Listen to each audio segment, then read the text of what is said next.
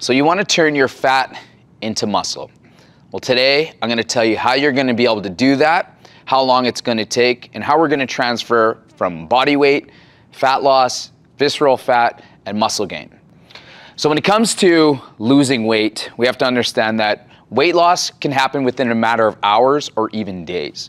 In fact, if you went into the hospital and they needed to drain fluids from you, they can do so within a matter of minutes. And so when it comes to weight, we got to understand that weight loss is actually really easy.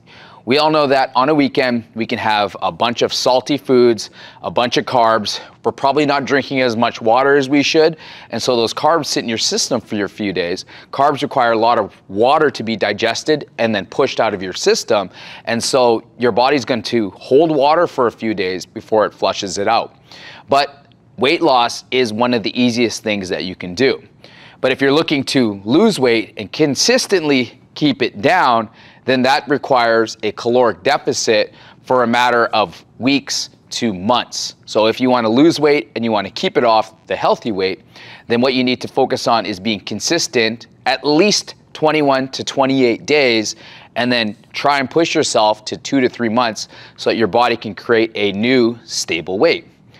Body fat is actually tough to lose because if you were in a weight gaining cycle, eventually your body can only hold so much weight before it actually starts storing it as body fat. That's the next level. First you'll gain weight, then once you're done gaining weight, your body will then start to gain body fat.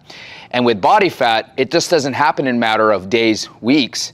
It requires months to even years to accumulate and eventually just sit in your system.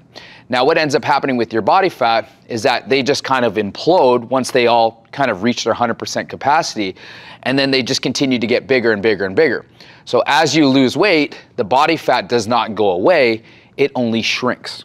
And that's why you'll notice when you go on an extreme diet plan is that you'll lose the weight, and then if you fall off and then you go into a binge cycle, you'll find that you're actually going to gain more weight because the body fat is already there from your last weight gain cycle, and it's still there, and then you start adding more body fat, so there's more fat cells to absorb more of the calories so you can eat more, and your body's like, hey, that's okay, I got the fat storage for it. So it just continues to grow, expand, and implode. So when it comes to losing body fat and you jump on a scale and you notice, hey, I lost 10 pounds in a matter of 28 days, but why is it that I only lost 0.5% to 1% of my body fat? Well, we got to understand that this has been months, even years of consistently gaining fat. But even if you lost 1% body fat, you got to put that into perspective.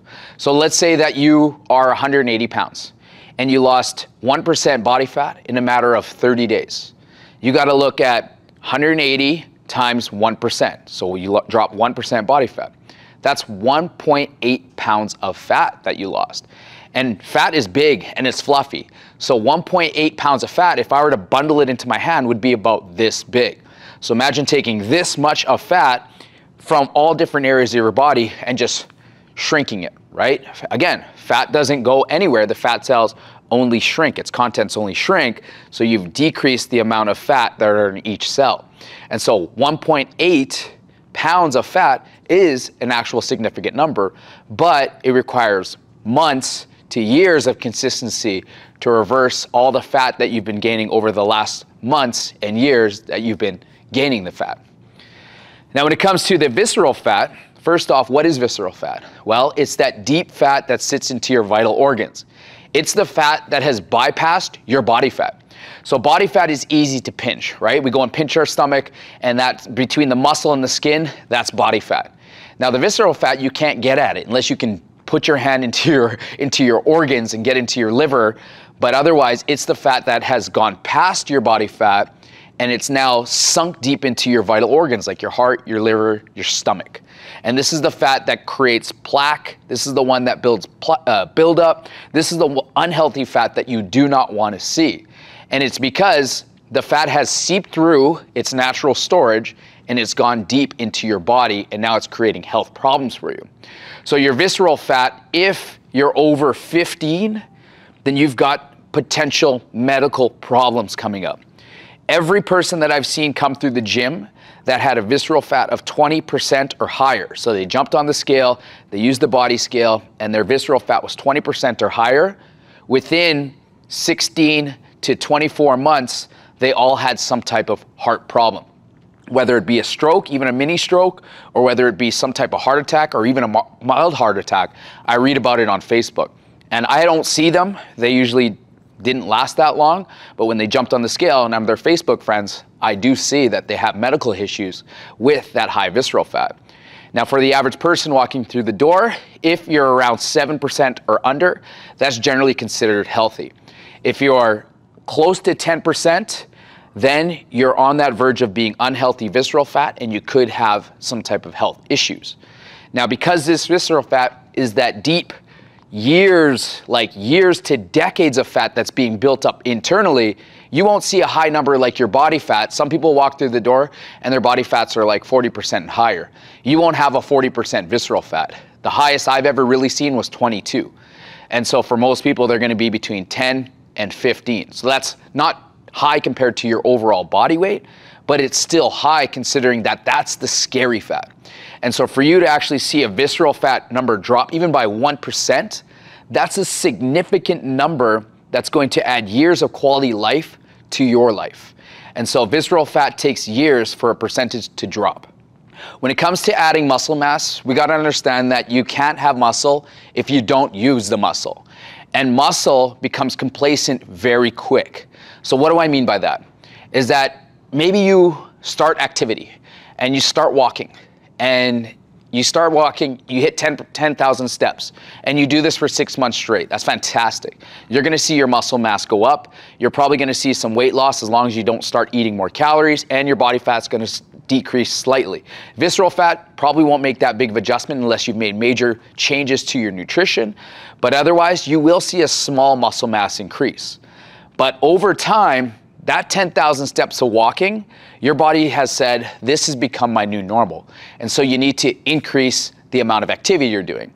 So you can either increase the amount of steps you're doing. So if you want to see, let's say you gain 1% muscle and you want to see a 0.5% of muscle gain over the next 6 months, then you're probably going to have to go from 10,000 to 20,000 steps. If you want to see more than that, then you're going to have to go from 10,000 to 30 to 40,000 steps. But honestly, at this point, why not just go to the gym?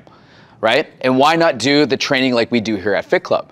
The reason why these workouts are designed how they are is because we want to attack all of those systems. We want you to drop weight, drop fat, build muscle, and work on your visceral at the same time. And so when you come to gyms like Fit Club and you're doing high intensity cardio, such as like burpees or box jumps or going on the ski machine for 30 seconds all out, and you're also doing muscle movement like ball tosses, squat and row, battle ropes, where there's resistance along with movement. And lastly, lifting heavy weights, where you're exerting the muscles to push out more energy than they're used to. We can all lift a book off a table, but can we lift a 20-pound book off the table? And can we do it for 30 seconds straight? And that's how you're able to add on more muscle over time, is that muscle requires consistent overload, it requires consistency of doing it often, and it requires more challenges in order to see that number spike up. But when it comes to muscle, it takes that big of a jump where you have to go from 10,000 steps to 30,000 steps, and you have to do it for 3 to 6 months consistent, like every day, because once you stop using that muscle, you lose it. You're not going to lose it all right away, but muscles only want to give out as much energy as you require on the day-to-day basis. So if you're spotty with your workouts and you're not doing your workouts as often, or you get 10,000 steps one day, 20,000 steps another day, no steps the day after that, your body is just going to give you the base minimum. So if this is where your average is, you're going to sit below average of what's required. So your muscle isn't going to go up unless you're challenging it and you're consistently challenging it over time.